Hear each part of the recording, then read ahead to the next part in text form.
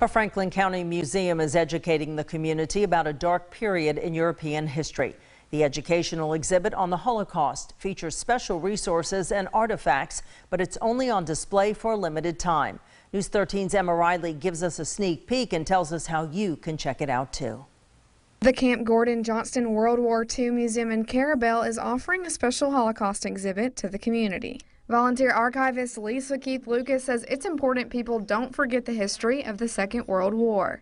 It's a history that is quickly being relegated to second-hand and third-hand remembrances, because the people who actually experienced this firsthand, and that would be the people in the camps, the people who lost family in the camps, and the people who committed some of the atrocities, and then the liberators.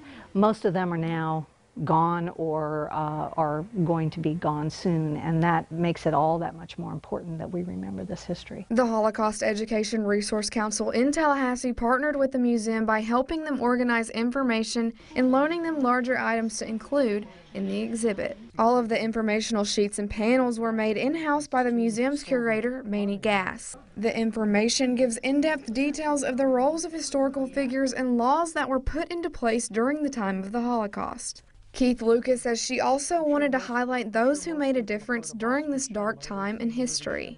Trying to end on a more positive note of, that people did make a difference and lives were saved by various individuals. This book in the glass display includes the word Jew written 6 million times so that people can better understand the magnitude of each life that was lost during the Holocaust. The exhibit also includes other original artifacts. And we have articles and books, we have film.